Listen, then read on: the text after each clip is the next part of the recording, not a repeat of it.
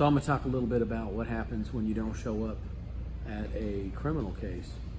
And one of the things that happens, or that can happen, is that the court can issue a warrant for your arrest, set another bond at a higher rate than the previous bond, if the court is even inclined to do so, and worse, can have you sought out by the sheriff and detained, and then even worse than that, have another charge, recommend another charge be issued for failure to appear, which is a felony in the state of Texas. So if you're already in trouble on some misdemeanor criminal level, you can easily escalate that into a criminal charge by failing to appear at your next hearing. So you got to bird dog your calendar, you got to watch that, you got to be cognizant of it, and you got to show up.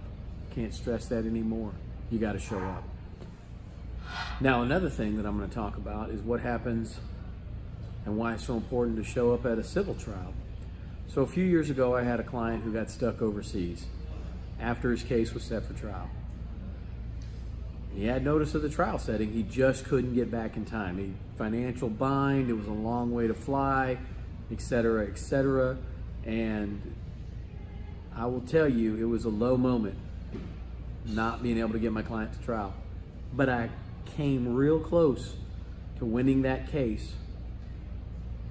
And I really minimized my client's damages through some craftful argument, concessions by the other side, rulings by the court. I'm not going to say it was all my doing. It wasn't. It was not exactly a team effort, but the law was on our side about minimizing damages on the part of the claiming party against my client, who happened to be a defendant. And the bottom line is, we probably could have done better, maybe even won that case, if my client was there. Showing up matters. It takes a lot of effort to get a case ready from inception to trial. You gotta be there.